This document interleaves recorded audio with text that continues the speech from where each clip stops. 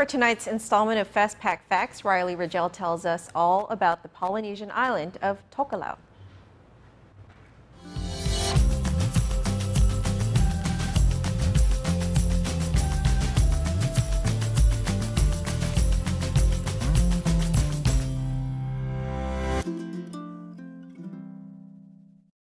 Hafa, I'm Riley Rigel, author of Pacific Nations and Territories. Tokelau is located 300 miles north of Samoa. It consists of 3 atolls, Atafu, Nukunonu, and Whakaofo. Total land area is about 4 square miles. There's a 4th atoll known as Swains Island, or Olosenga in the native language, but it currently belongs to American Samoa. The indigenous people living on Swains Island have a close affinity with Tokelau in culture and language, and many hope one day it will become part of Tokelau. Tokelau itself has a culture and language that is closely related to the Samoan and Tuvaluan culture and language. For hundreds of years, Tokelau's people were united by the Whakaofo Aliki, or chiefs, who were followers of the local god Tui Tokelau. Rainfall on Tokelau is heavy at about 100 inches per year. Foreigners began to come to Tokelau in the 1800s. Many beachcombers settled in.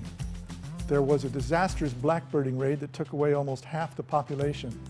Britain declared a protectorate over the group in 1889, eventually including Tokelau in its Gilbert and Ellice Island colony. In 1925, control was given to New Zealand, which administered Tokelau from Western Samoa. The people mostly live a subsistence lifestyle. There are sufficient resources to support the population this way.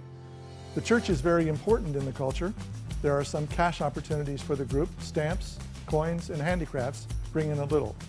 Fishing licenses are sold for Tokelau's exclusive economic zone. Cash jobs are limited to the Tokelau Public Service, supported by New Zealand. These are the secured government jobs for things like education, healthcare, and public safety. More cash comes from Tokelauans living and working overseas who send money home. There may be as many as 24,000 living in New Zealand. Tokelau is a self-administering territory of New Zealand. Tokelauans are citizens of New Zealand. The 3 atolls are independent of each other in that there is no main island. Each has a school and a small hospital. It is administered from an office in Apia, Samoa.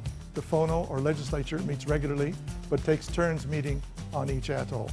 Over the years, the people of Tokelau have resisted any move to free association or independence. Some think they have the best of both worlds, a quiet village life on the islands, or a wage-earning modern life in New Zealand.